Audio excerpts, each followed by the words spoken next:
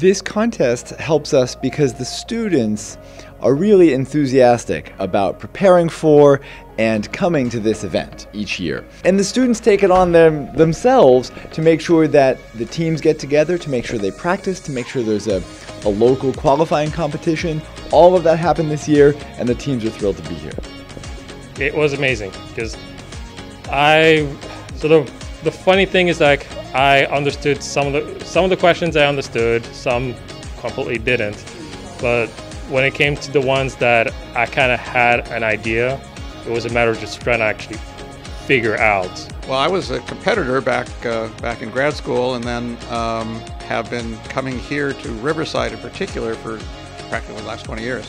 The aftermath of analyzing, what mistake did you make? Oh no, well, we got this one, both with among themselves, and then other teams nearby over here, and they pipe in, and they're all the teams are talking to each other about the problems they missed, the problems they solved, and how did you do this one? Oh, we looked at that one for 10 minutes before we finally figured out how to figure it out.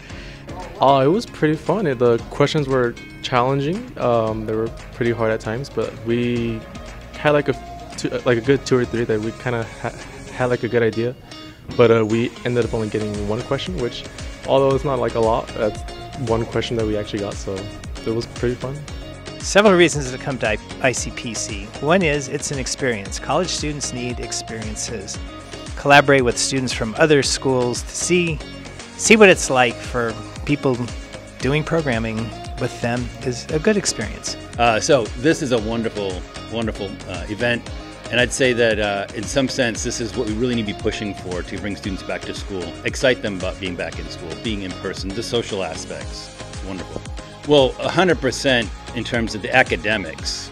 there's a strong overlap with the classes that they're taking in undergrad for sure.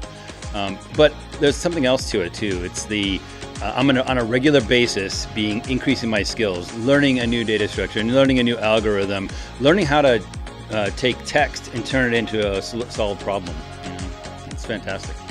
Overall, it's great to be back in person for sure. I think it's a lot of fun to really invite newcomers and then also tell them how to get into it. Solving problems is always really fun, and it's really a core part of computer science.